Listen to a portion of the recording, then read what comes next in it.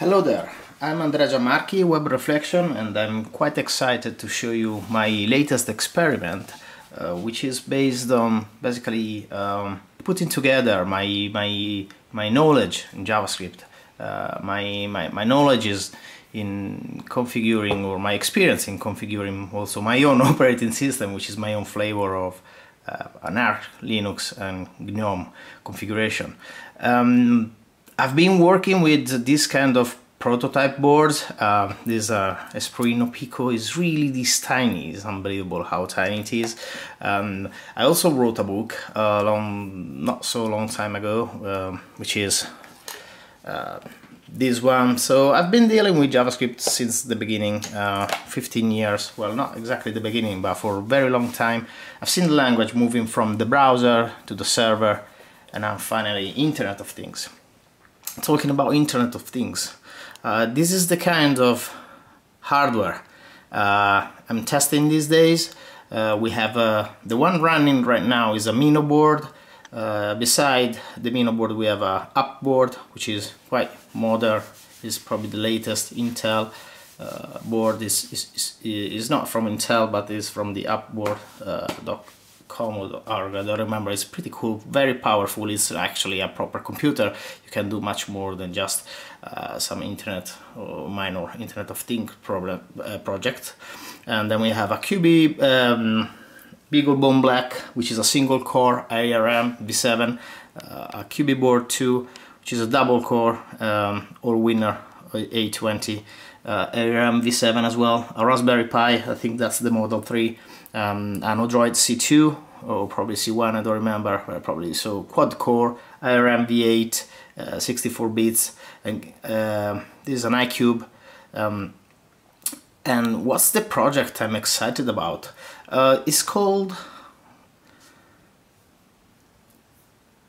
B.E.N.J.A. B.E.N.J.A. Hi, that's me. You can see me. So B.E.N.J.A. means, as you can read, bootable Electron node.js application. What does it mean? Basically, it's a combination of JavaScript, node.js through Electron, and configured into an Arch Linux flavor. So it's basically the bare minimal configuration you need to run Linux and to run to bootstrap into a KIOSK, fully JavaScript driven thing. So in this case the KIOSK is just Electron, an Electron instance showing a website, which is a famous aquarium WebGL, and this is a full HD for a Mino board, which is a very not so powerful Atom double core CPU, and it's pretty smooth. It's actually pretty cool. What else I have here? So here I have a Raspberry Pi 2. I'm gonna show you how badly I wired up this thing.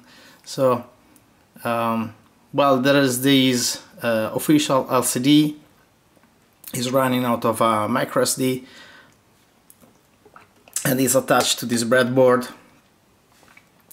It doesn't do much so far, but yeah, this is a full KIOSK application. This is actually a proper Electron instance running full screen. As soon as you boot the system, you can have this application. In this case, the app, the main basic app, is telling me just the IP address locally for my network and the resolution. And what happens if I click? You didn't see that. Let me try again. Maybe you've noticed already. So yeah, basically I've configured Electron, and through Johnny 5, serialport, and RaspiGIO, using all node.js based technologies, and through Electron I'm actually able to create a web based interface that can interact with things. So I basically created a full web based and JavaScript based platform for the Internet of Things. All these devices have some GPU capability. Unfortunately, not all of them have open source driver, like the case of the Intel and partially also the case of Raspberry Pi. But yeah, you see that these little boards are capable of actually quite good performances. So what's the cool part about this B.E.N.J.A? How does it work? Basically, once you have, as you can see here, for instance, we have the IP address. I can just connect through SSH. For instance, I can SSH B.E.N.J.A at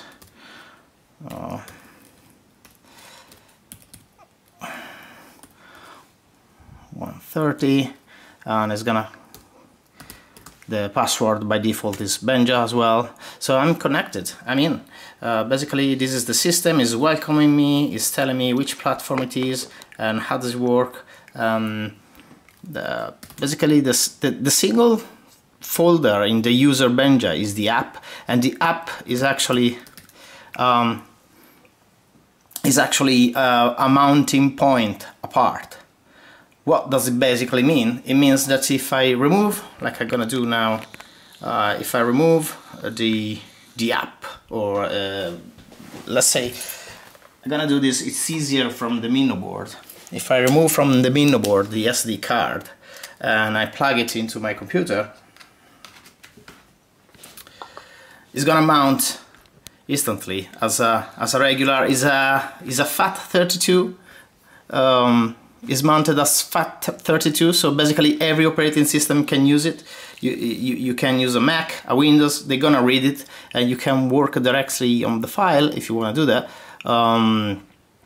or directly on the entire project.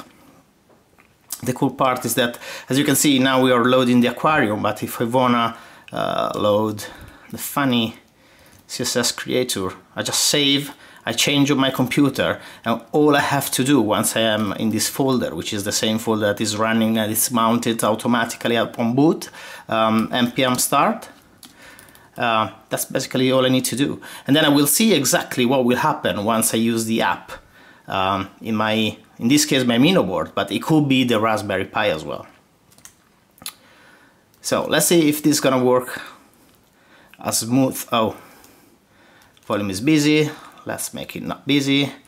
Let's see if, oh, again, I need to get out of my folder and exiting. Yeah, bye. It shouldn't be busy anymore, but I'm gonna exit. Oh, no, this is SSH, has nothing to do. Yeah, I can mount, so I'm sure that I've saved the project.